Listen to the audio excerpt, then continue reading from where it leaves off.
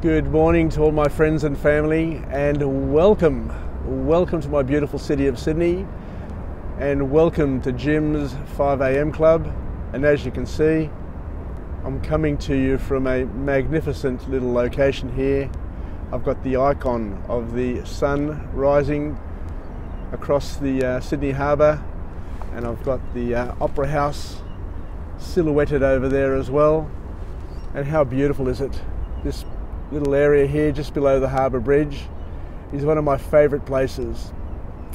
I remember coming down here with my wife Paula early in our days when we were dating, and I'd bring her down here and I'd photograph her and I'd admire her, and it is one of the most beautiful places in the world to be. We've got the Sydney Harbour Bridge there, the magnificent monument, the global monument that is recognised throughout the world. And if you sit and think about it, it's a big, massive smile, an upside down smile.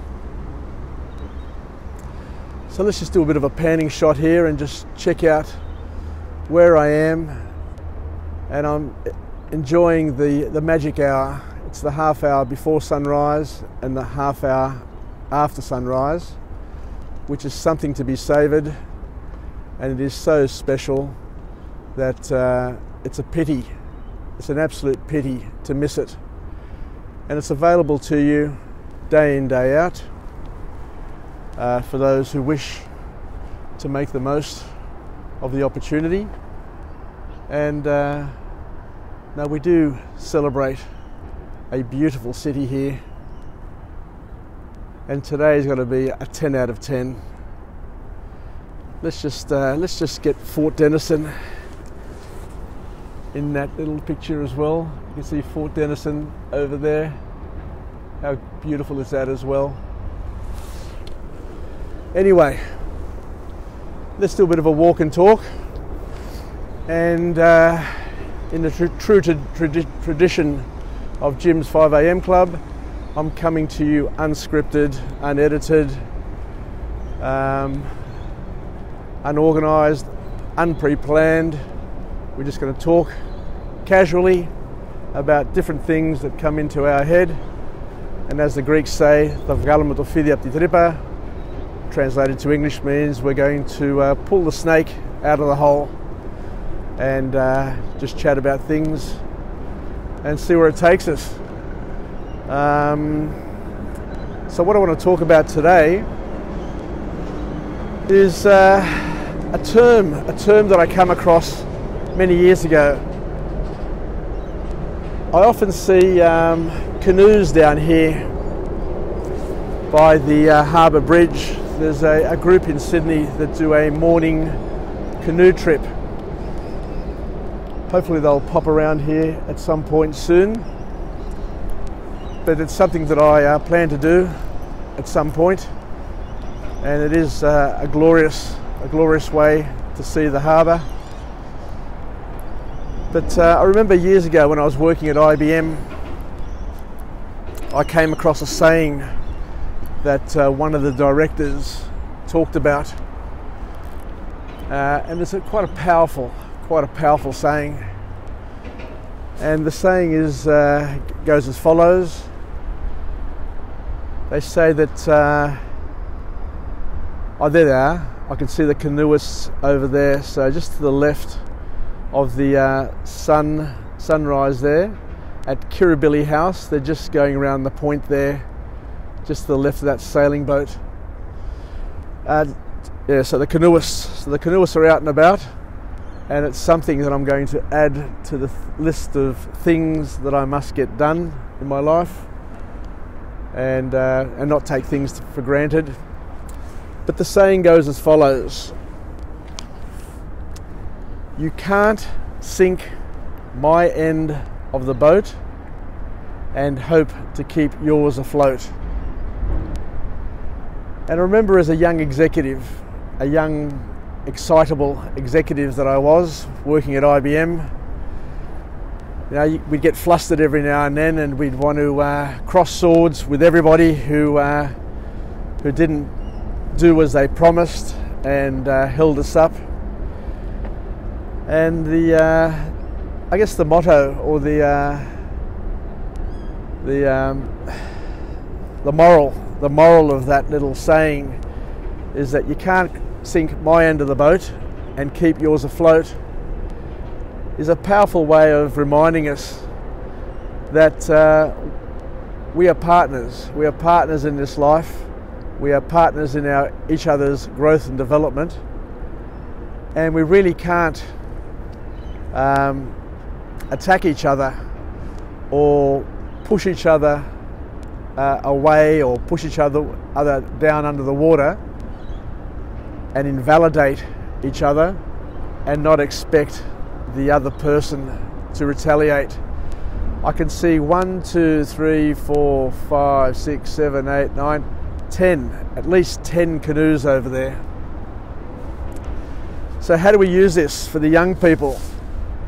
I guess the big message from this saying is that you really can't win arguments. You know, you can spend your whole life trying to be right, trying to argue with family and friends, but at the end of the day, all you're really doing when you're arguing with people is you're engaging them in an unconstructive way, and you're just basically developing an enemy. You're building, you're creating, you're molding an enemy for life. Somebody who's going to go out of their way just to get in your way throughout your career, and it's not going to be all that productive. As they say in Dale Carnegie's book, Winning Friends and Influencing People, now you get more from you get more bees by putting out honey than by putting out something else. So the trick is to be mindful.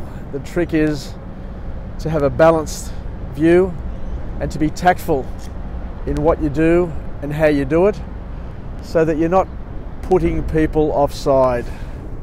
You just don't know in this day and age who you're offending and how you're offending them, But one thing for sure and for certain, if you offend somebody, many of the times, most of the time, they're not going to tell you, you're not going to find out about it until much, much later, when all of a sudden you look back and say to yourself, what happened there?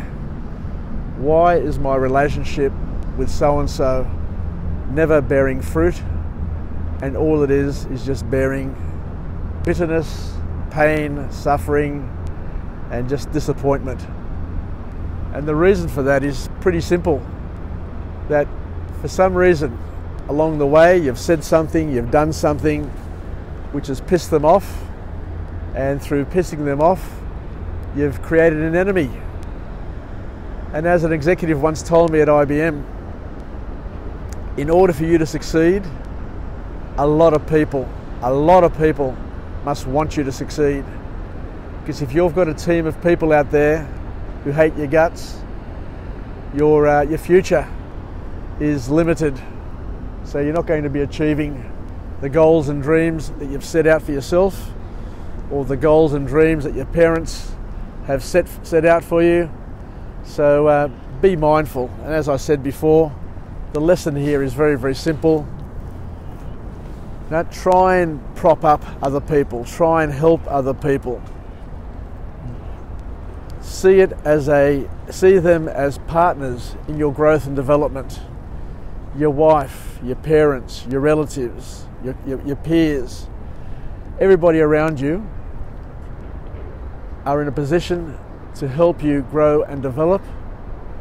But if you don't embrace them, and if you don't work with them, then they could be your opponents, who are going to go out of their way to prune you, to put you in a pot which is too small for you to grow and develop. So there's a balancing act there. So you need to take responsibility and accountability for your own growth and development, but by the same token, you need to be smart enough to know that your growth and development also depends on many people around you, and for you to leverage those relationships and make the most of them, so that you don't have people working, spending their whole life and every minute of the day plotting to see what they can do to bring you down and to embarrass you in public. Anyway, thank you very much. It's a tough topic, that one there. It's not an easy one, but it's got some great lessons for all of us to make the most of our relationships with people around us, make the most of our network, and to not take anyone for granted, to not piss people off, and to ask the question. And if you see somebody who looks as if they may be working against you, just to work with them and find out what is it that annoys them, so that you can partner with them. Because at the end of the day, you grow, they grow, we both grow together, and you can't grow by destroying the people around you. You can do it temporarily, but for a person who has a long view of life, you'll realise that you'll get to the top, or you'll get to a point in your life where you end up being lonely and miserable, because soaring on your own has its limitations, has its pains, and the higher you soar, like Icarus, you might get too high, and those sun rays, those warm, beautiful sun rays, may melt the wax in your wings, and you may come tumbling down, and it's a long way down. And if you don't have friends and people who want to support you on the way up and on the way down, then it's not going to be all that fulfilling, and it's not going to be something which is going to be fun. Anyway, thank you very much again for joining me on Jim's 5am Club. I look forward to coming to you again tomorrow from another location. Don't know where it'll be, but hopefully we can couple it up with something which is spectacular, beautiful, noteworthy, with a positive affirmation, with a positive message, and something that we can use to grow and develop, as opposed to something that'll break us down and cut us up and throw us into the garbage bin.